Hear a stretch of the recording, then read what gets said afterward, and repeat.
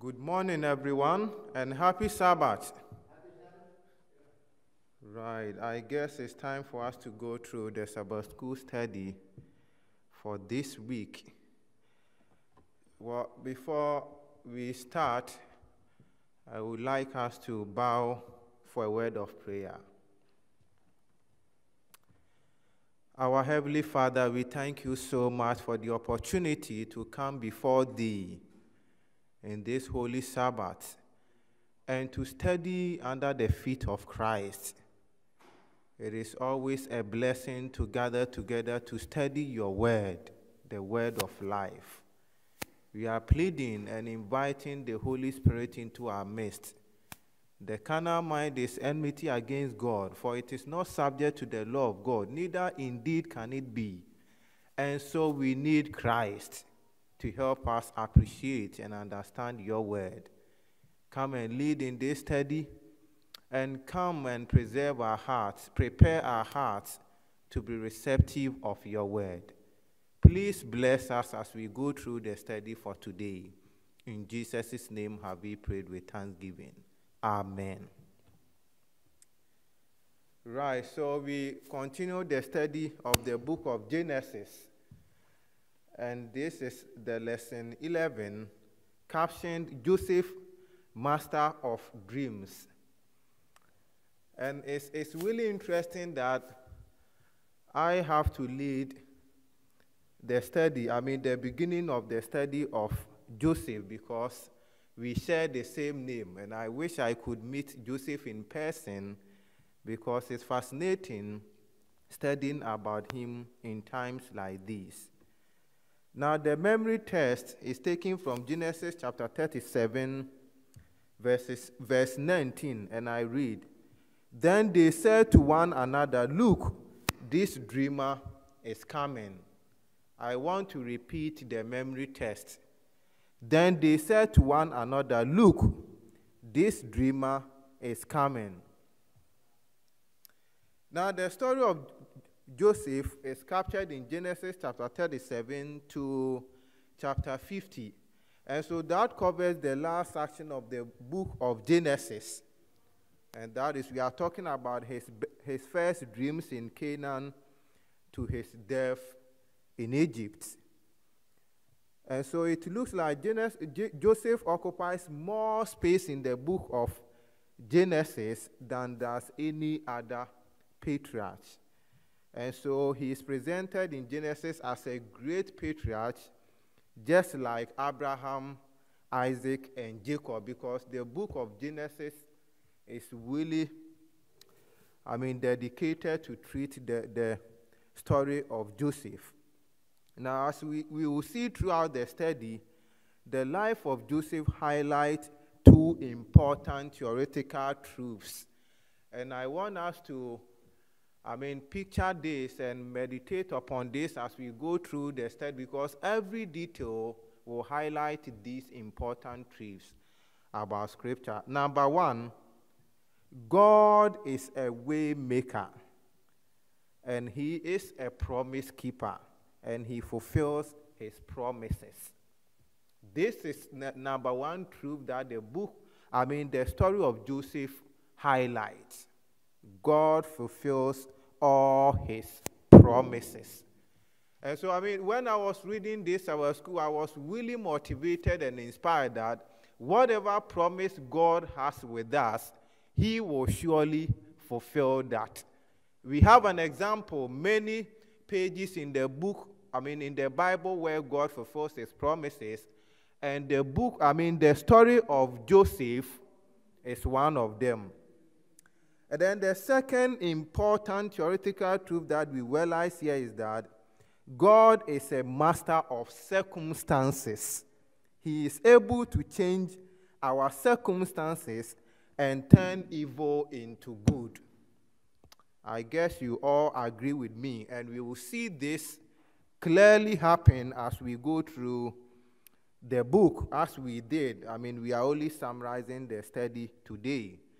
And so this study will focus on the early life of Joseph.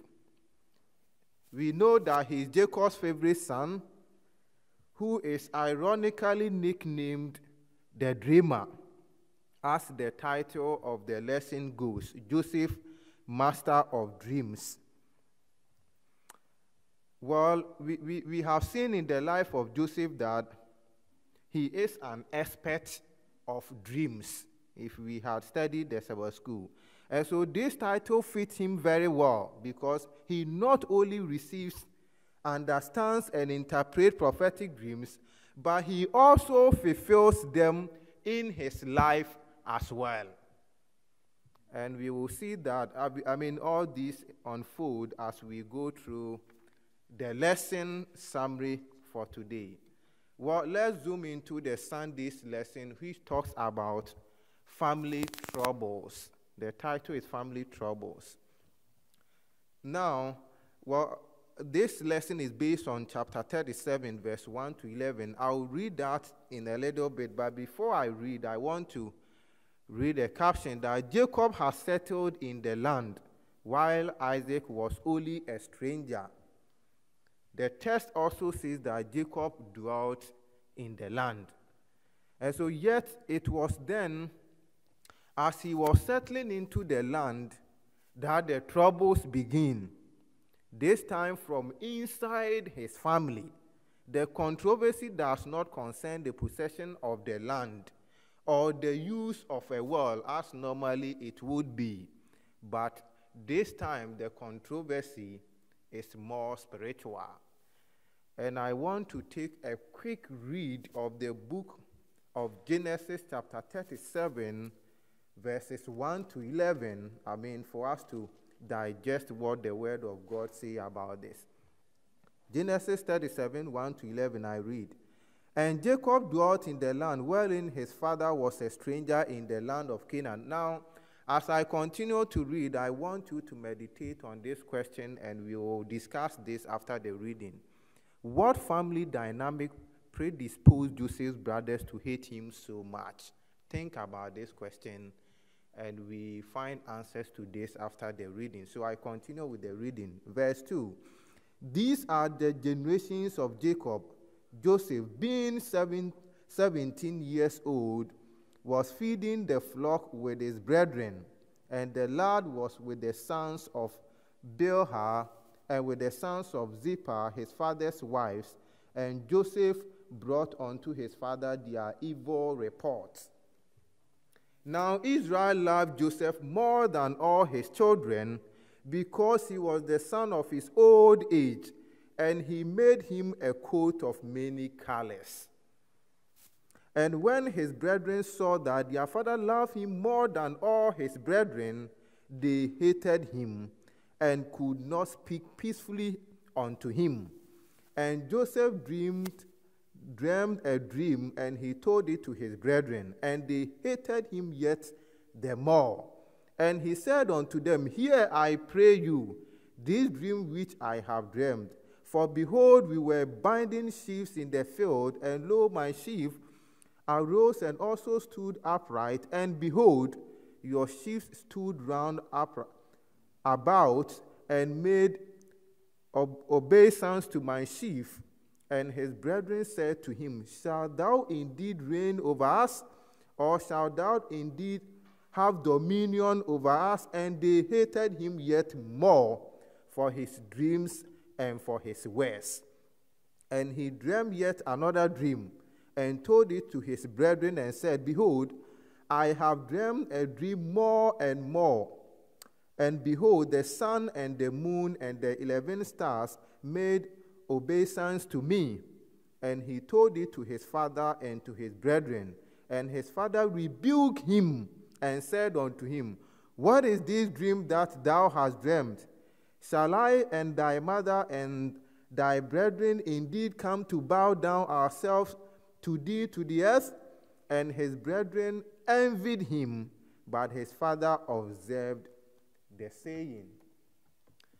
Well, if we follow this reading carefully, I want us to try to bring the lesson from here in the context of the question that what family dynamic predisposed Joseph's brothers to hate him so much? Yeah, I mean, anybody who wants to bring a point out can discuss this in the context of this question. Okay. Raise your hand. Yes. Right, Edmund.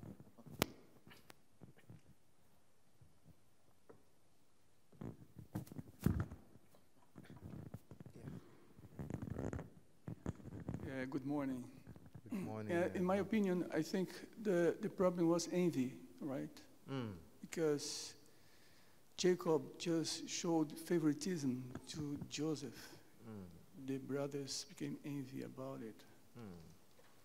And what lesson does it, give to us? Is that okay? Should we be doing that as parents? I mean, what lesson do you think we can learn from this, showing favoritism among your family members or your children, to be precise? I think this kind of, how can I say, this action, right, brings kind of trouble in the family, right? However, Jacob just showed favoritism towards Joseph. Right. The envy action didn't help the family in a general way, right? Right. Bringing negative consequences in future, Right. into the family. Right. Yeah. Yeah, thank you, Edma. We've got to love everybody equally, right? I guess that's the point. Yeah. Equality. Equally, yeah. Yes. Need to show love to everybody equally. I guess Sure. that's your point, right? Thank you. Is there any other person who wants to make a point? I guess there are many instances that led to the hatred in his brothers. And Edma pointed out one important point. Is there anybody who also thought of another thing that we want to take note of in this test? Okay. Joseph wasn't all that diplomatic himself, because with the rivalry that he was already aware of that existed in his family, for him to be telling these dreams so, probably boastfully almost maybe, I think that was wrong for him to be forward in sharing. It probably would have been fine if he had shared the dreams with his father and his mother only. Well, of course, his mother had gone, but with his father. But to be sharing them with the brothers where there were already ill feelings, I think that was something he could have avoided if he wanted to work on better family relationships. Right. That's true, yeah. Yeah, I think that is a lesson to us. At times we need to be tactical when addressing some of these in our families. We may end up harming people than doing good, and we may cause hatred among our brethren than bringing them together in one fold. Yeah, I think one point that I also saw in this is that Joseph would report his brothers to the father about any reprehensible behavior, like if we followed that. So he was kind of reporting things to the father. I don't know whether he had already talked to the brothers and they refused or something, so then it has to go to the father. But if you are seen doing that, always trying to, I don't know how Joseph, I wish I could meet Joseph in person to ask him why he was doing some of the things after reading this. But well, my point is that probably at times if we find the fault of people, we want to approach them in person, talk to them about it. Then if they refuse and keep on doing it, then we may want to go extra mile to tell people about it. I don't know if you are getting my point, but being in a quick to report people, I don't think that is a great thing. And that also probably is one of the reasons why the brothers hated him so much. They hated him so much. So that is something we want to be careful about. Joseph was sharing his dreams, and most of the dreams suggested that God would put him in a higher position, and that his brothers would bow before him, and that caused them to hate him even more, as the Bible says. And one lesson that I learned from this is that I think God has his plans for everybody, and God has chosen some individuals to perform specific tasks. Whether you envy them or not, that will not change God's decision for those people. You know what I mean? Like Joseph was chosen by God for a special task. Though his brothers hated him and they did all they could, as the lesson says, they could not change God's intention for him. So normally we meet people, they have special characteristics, features, special fruits of the Spirit, like they exhibit unique gifts. And we, instead of coming closer to the people, love them, and probably learn from them, we tend to hate them because of their gifts. And I think this is what was happening in the time of Joseph. The father loved him, that creates enemy, as we discussed. He has gifts, he has dreams, which suggest that he was going to be very great. That created a lot of enmity. Joseph was a man of integrity, so you do things which are not right, and he reports you to the father to correct that mistake, and that also generated a lot of hatred against him. Instead of people coming together to learn some of these great attributes from him, they rather tend to hate him. And this is normally common in our world today. So I think these are some of the things we want to learn from it. So the genuine prophetic character of the dreams was even ratified by the fact that they are repeated. It was genuine right from God. Now, there's this thing Jacob did that I want us to note. The lesson says, although Jacob openly rebuked his son, we remember when we were reading the text, when Joseph revealed his dream, which suggested that we were going to bow to him, Jacob openly rebuked Joseph. But he kept this incident in his mind, meditating on its meaning and waiting for its fulfillment. And so the implication is that perhaps deep down he thought there might be something to these dreams after all. He was right. However much he couldn't know it all the time. And so Jacob felt that this is something unique and it might be fulfilled. I mean, what God says, no one can, stop God from what he wants to do. So he was looking forward to this. And I think as parents or something like that, when we see our children growing in a certain path, we should always be praying and looking forward to greatness for our children. Maybe it may not be in favor of what we might want the child to do, but as far as it is not against the will of God, I guess we should be supporting such a cause. And so Jacob was looking forward to seeing this happen in his time. Right, we continue with the lesson. All these as we spoke, right. You have a point, right? Yeah, it's interesting too, Joseph, that when Joseph would have spoken to his father, Jacob, about his dreams, if there was ever any father who could have encouraged his son in realizing that this was indeed, from God, it would be Jacob, because Jacob had had his own dream experience with God. Definitely. So he knew God had spoken to him in a dream. In dreams, so now this is my son. So it's unfortunate that Jacob had the response that he did. And I'm sure that didn't help in the, although I know he was still favored by Jacob, but that didn't help Joseph, that didn't help Joseph in feeling that God was actually now speaking to him. I think Jacob might have put a little doubt in Joseph's mind.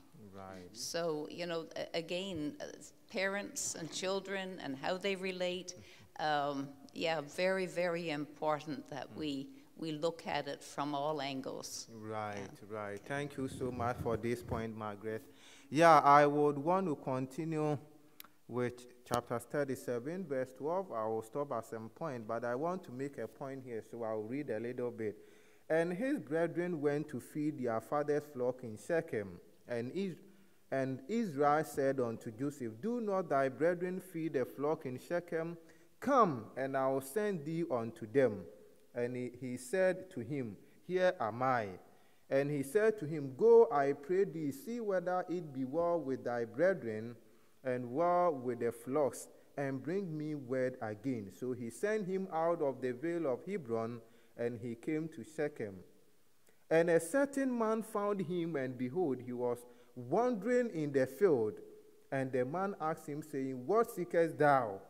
And he said, I seek my brethren. Tell me, I pray thee, where they feed their flocks. And the man said, They are departed hence, for I heard them say, Let us go to Dothan. And Joseph went after his brethren and found them in Dothan.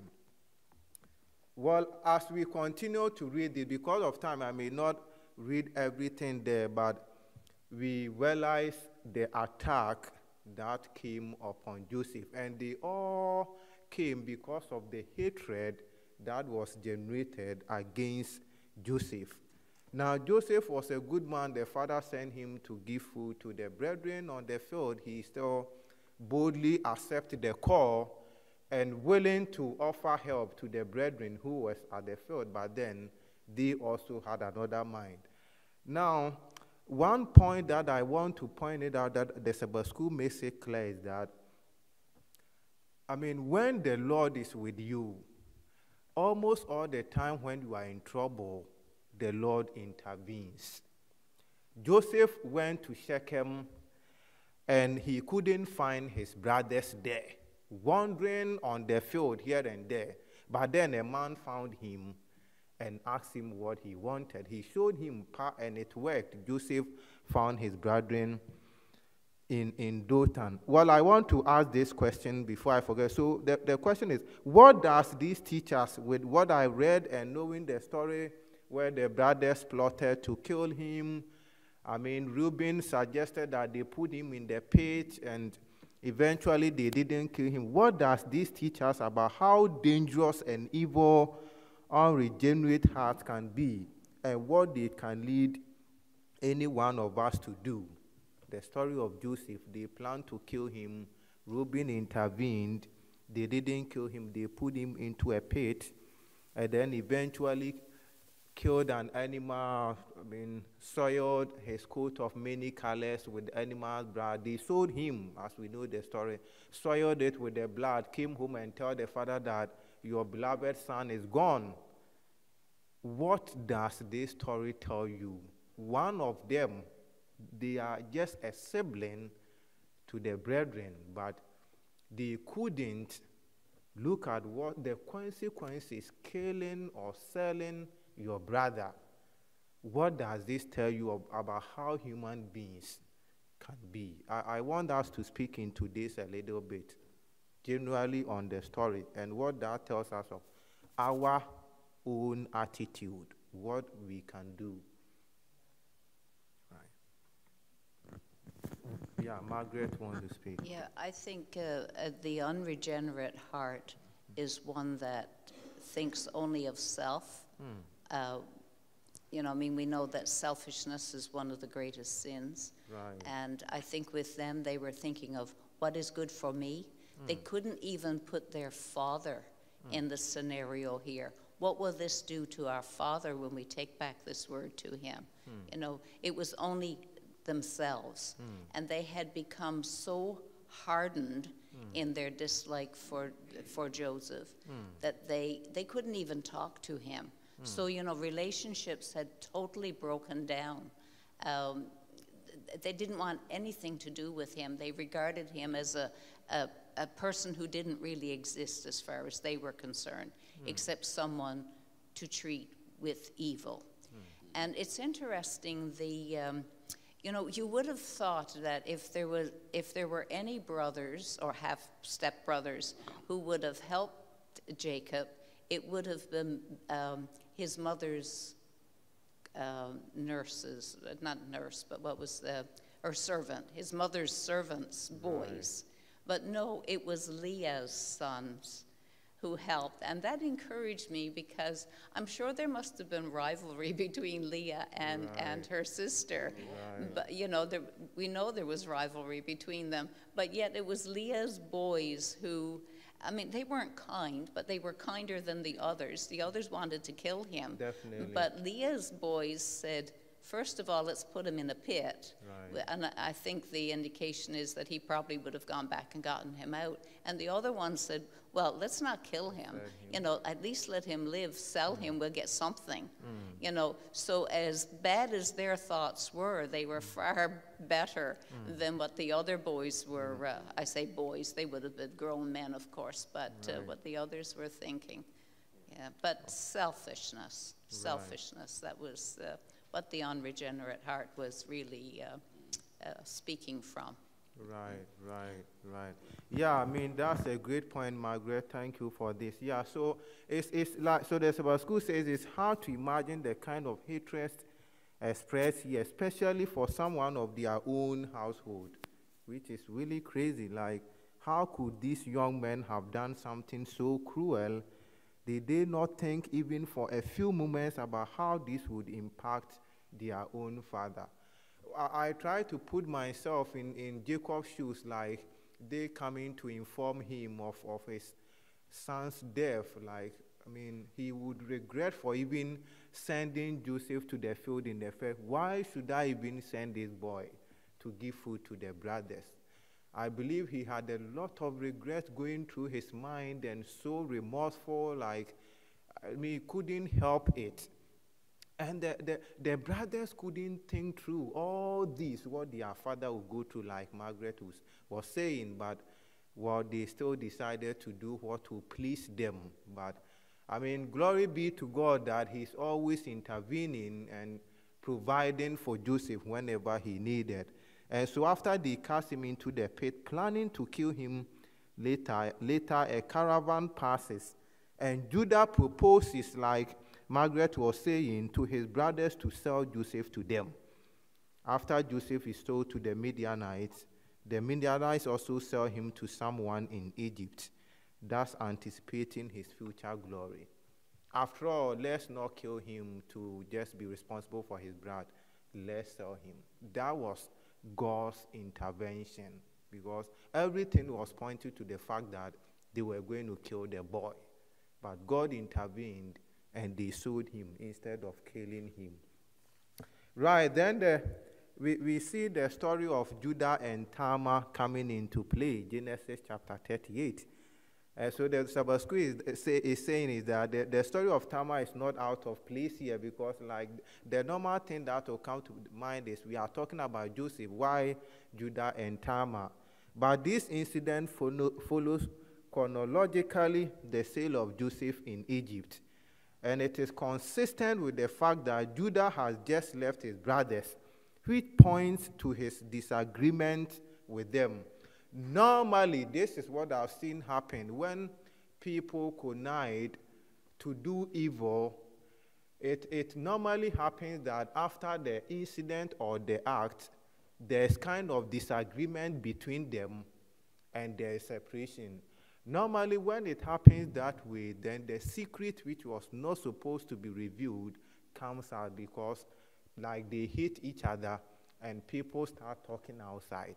I feel that this is what happened to the brothers, kind of disagreement, like probably somebody is saying, I told you not to sell Joseph, and they seeing their father in torture, like the father is mourning, and they cannot take it.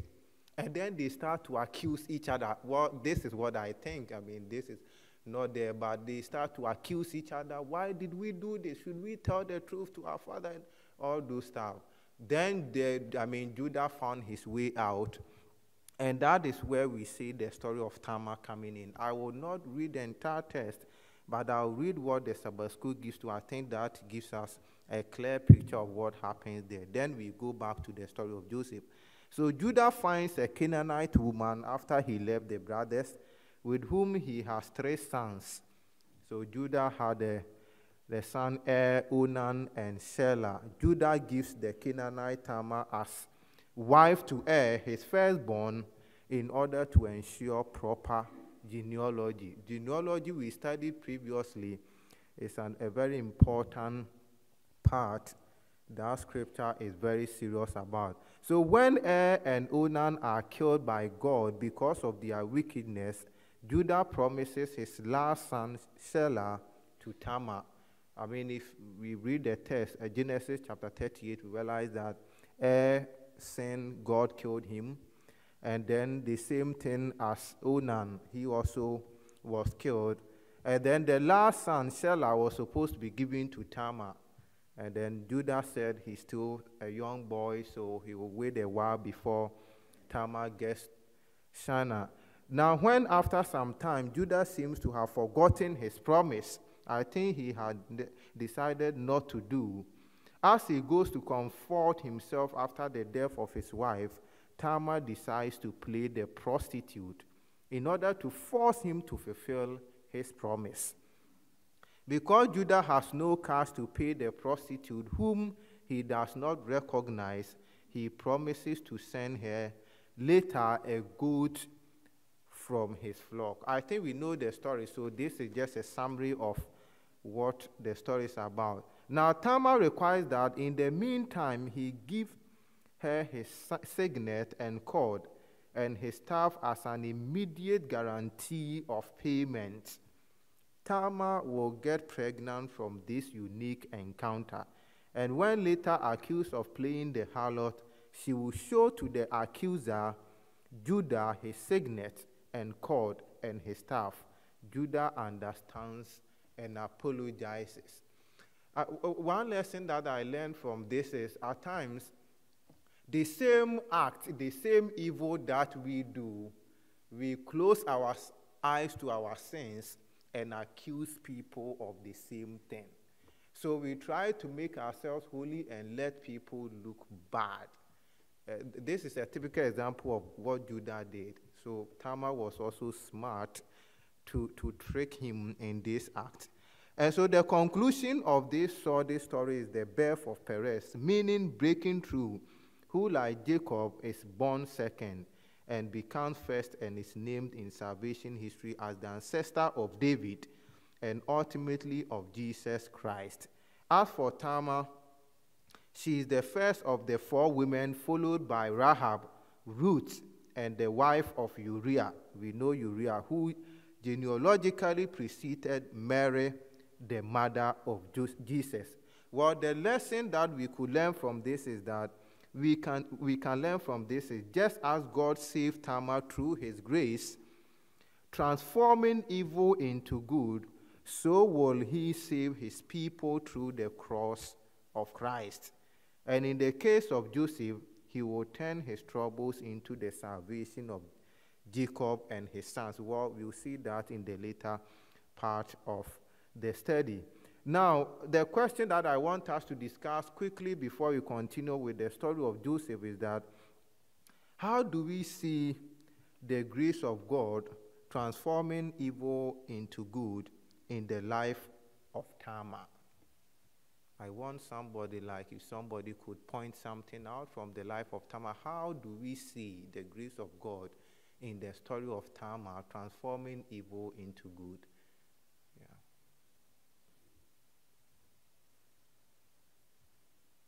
Okay, Edma, okay, right. Yeah, I think Edma was first, so. Yeah. The story of Judah is, for me, one of the most how can I say, strange story in the Bible, right? Because, however, Judah choose like a Canaanite to get married, the mercy of God just read her, bringing Jesus from this, relationship. And right. This show me the grace of God over, not only over Tamar, Judah, and the Israelite, but over the world. Right? Because Jesus came from this root, right? And save us. however, or besides the wrong, way man has chosen. Right. Thank you. Yeah, so Jesus is able to turn our evil into good. Yeah, just like Tama is saying. Well, I don't know. Yeah, so Margaret, you want to add a point? Okay. I could add just a little to what Edmar said, but that main point that he made there. But the second point is one that I find a little strange in this story, to think that a man who probably had many, many goats would, and that's what he offered as payment, was willing to surrender so much in lieu of her getting that goat. I mean, he gave up his signet, his cord, and his staff. Yeah. That's a lot. The goat must have been awfully valuable for him to say, I'm going to let you have all of that while you're waiting for the goat. So Tamar must have been a very persuasive person, for Judah to be able to make that kind of sacrifice. And I think she was also, she was deceitful. She was as bad as the rest of them, guilty of fornication as well as deceit. But nevertheless, again, bringing good out of the evil. If she hadn't requested that Joseph give her these items, Jacob give her these items, he would have, not Jacob, Judah give her these items. Judah. Too many names beginning with J here. But if she hadn't requested that Judah give her these items, he would have had no proof, or she would have had no proof that he was actually the one who had taken advantage of this situation.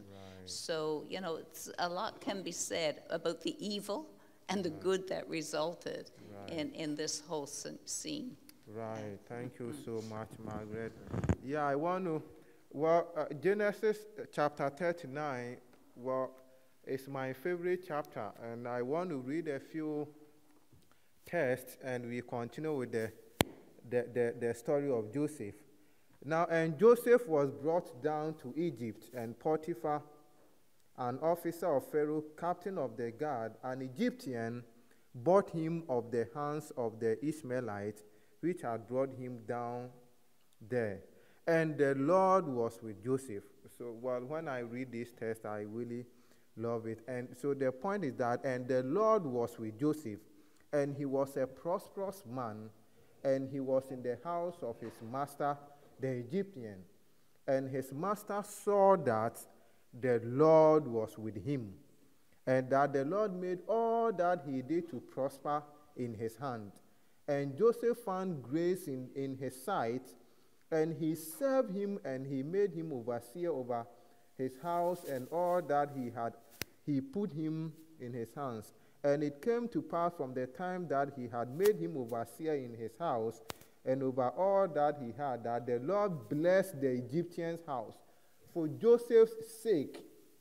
And the blessing of the Lord was upon all that he had in the house and in the field.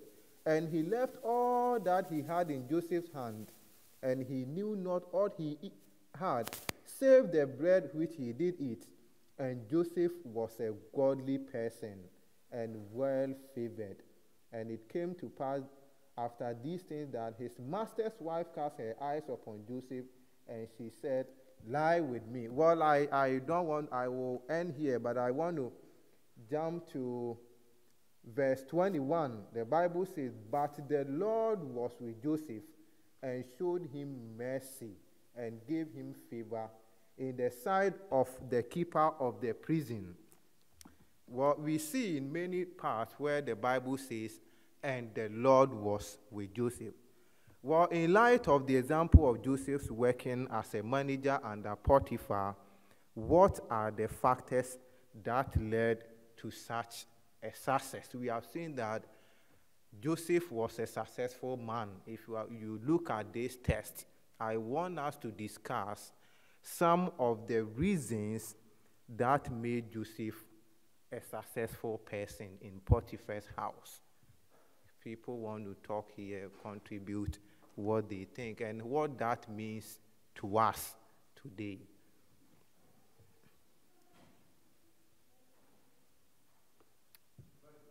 Yes, it's a question, yeah. So, well, let me repeat. So, like, the Sabbath school makes it clear that, well, with the reading that Joseph was a successful man. And so the question is, in the light of the example of Joseph's working as a manager under Potiphar, he eventually became manager of Potiphar's household. And so in this light, what are the factors that led to such a success? Could you point out anything from this and what lesson we could learn from that? Right. Well, there are two verses in the Bible that account for the success. The first verse says, the Lord was with him, as you already said, and Joseph recognized this. He knew that even though he was far away from his father, and as the people of that time thought, the God of that land where his father lived, God was still with him, even in Egypt. And secondly, and I think equally important in Joseph's success, was what the next verse says, and that is that Potiphar realized that the Lord was with him. And we know that this was not Potiphar's God, but the people in that time knew the value of having God, a God. And of course we know there's only one true God, but they didn't believe that way. But having the value of a God working on your side. So if a God was working on Joseph's side, then Potiphar had someone good working for him, so he could trust, that this man would make him even more successful. Right. So I think it was the two factors, and it's beautiful that both of them involve God.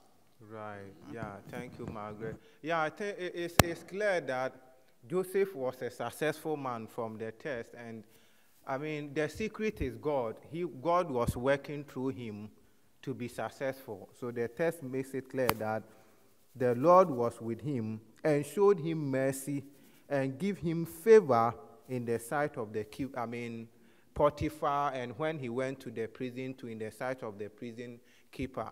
And so the point is, like Margaret said, I mean, if somebody who doesn't believe in your God could see that the Lord is with you, then that is a great testimony to show how God is using you in the time. Because Potiphar, I believe, didn't believe in the God of Joseph, but Potiphar declares and testifies that that guy is really being used by God. And that is great. And that is why it's really interesting. Potiphar didn't know what is in his household. He is not interested. He doesn't care. As far as Joseph is there, he's okay. It's like, I trust the boy, and he's going to take care of everything.